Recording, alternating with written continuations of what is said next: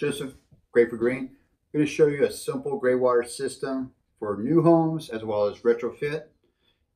It's basically taking a in-ground distribution box like this. It's going in the ground. This will be flush with the surface. You're not going to have anything sticking up that can cause problems. This distribution box can either have latches, locks, or in this case, this one's actually screwed in. So that way it prevents people from tampering with it. The gray water flows through the top. It comes unpre-drilled. That way, wherever your output is, you can size it to where it needs to go into. Once it hits the unit itself, it goes through a filter inside the box and then exits out the bottom. That's the key point. That it needs to exit out the bottom because it's a flow-through system. You don't want gray water holding into the system at all. Once it flows through your standard 1.5-inch ABS pipe, goes out to where the aquifer pipe is buried.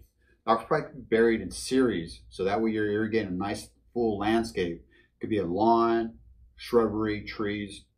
And the gray water is going to enter in through this system right here, the 1.5 inches, then it's going to pass through these side channels, and then it's going to create this nice moisture plume in the center. From the moisture plume, it creates out 4 feet on each side and up to 12 inches on top, and that's where the grass, roots, or any type of plants are going to feed from the moisture plume. Now, as the gray water enters into this unit, it's going to pass through a filter. And this filter is just going to capture the hair and the lint, and the gray water is going to pass right on through.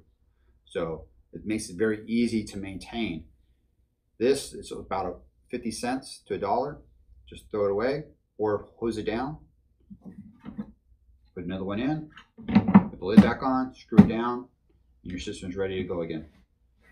I hope that helps out on just what a basic gray water system can be like for either a new home or retrofit.